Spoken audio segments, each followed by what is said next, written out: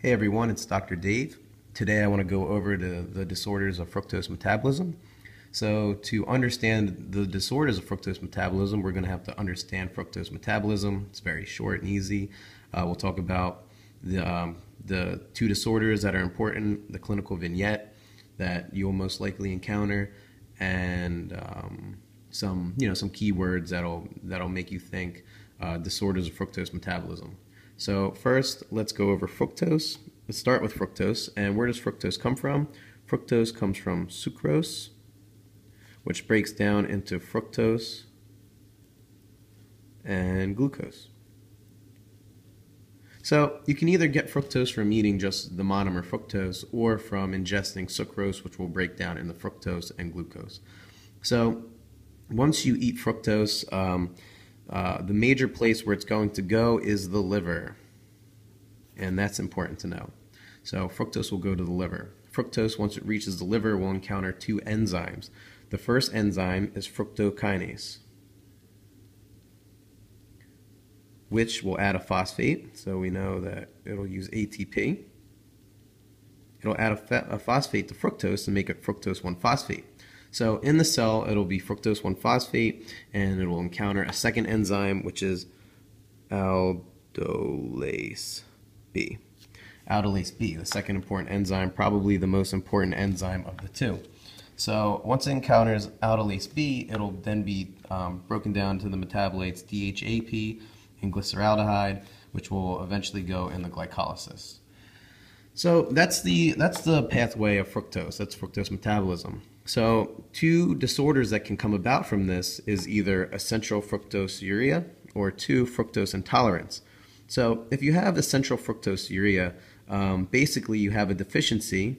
You're deficient in fructokinase. So if you're deficient in fructokinase, you're not going to have too many symptoms. You're going to be pretty much benign. But the one thing that you want to look out for in a question is going to be basically you have an infant.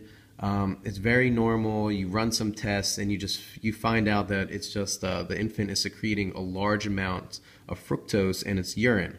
But other than that, the baby is healthy. He's fine. You're going to think, okay, he's got essential fructosuria. He's deficient in fructokinase. Boom. Answer. Got one right. So a second clinical vignette that you can have, though, is that the baby is not healthy. It's very sick.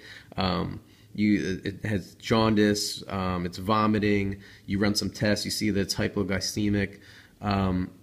And you're going to start to think, okay, this isn't essential fructosuria. This is quite possibly fructose intolerance. And when you're fructose intolerant, you have a deficiency in aldolase B. So important to know that, aldolase B.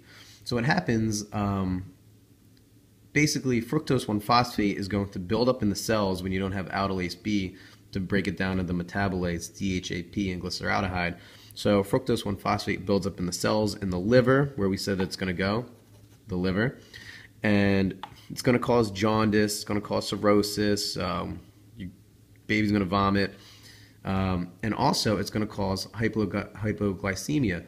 So it's important to note that when the fructose 1-phosphate is trapped in the cells, it's going to decrease the available phosphate, which is going to inhibit glycogenolysis and gluconeogenesis. So you'll have hypoglycemia.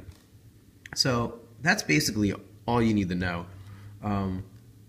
Know that fructose, so let's go over the important points again. Fructose comes from sucrose, which is broken into fructose and glucose, goes to the liver. It's going to encounter fructokinase, the first enzyme, which will turn it into fructose 1-phosphate. In the cell, aldolase B will turn that into DHAP and glyceraldehyde, which will go to glycolysis. And two disorders can happen when you have a deficiency in either of the two enzymes. If you're deficient in fructokinase, you're going to have essential fructosuria. You're going to have the infant is going to be healthy, but it's just going to be secreting a lot of fructose in the urine. Or you can be deficient in aldolase B, which is fructose intolerance. The infant is going to be very sick. He's going to be jaundice, cirrhosis, vomiting. He's going to be hypoglycemic. And you're going to get these right on the test. So anyway, that's the disorders of fructose metabolism. I'm Dr. Dave. Thank you for tuning in.